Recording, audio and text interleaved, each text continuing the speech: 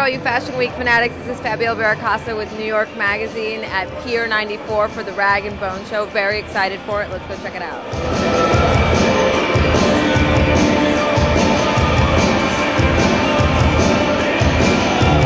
I'm here because my boyfriend's walking in the show. Oh, really? Yeah. What's your boyfriend's name? Luke Worrell.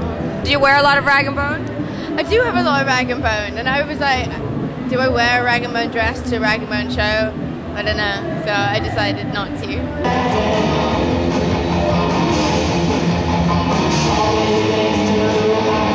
Well, how do you feel about the name? Rag & Bone? Well, I understand it because I'm English.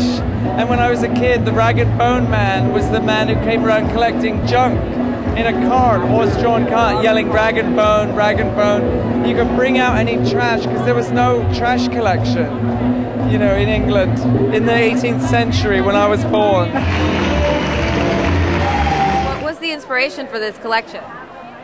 It started with a film about Joy Division called Control, but that led to like research into like English working class fashion, 60s, early 70s, and so just led back in time, skinheads and mods and rude boys. And In this incredible location, by the way, how did it come about? We wanted something really like raw and industrial, and you watch that film Control and you see sort of glimpses of Joy Division in the kind of concert venues, and this sort of almost feels like a kind of warehouse sort of gig venue, you know?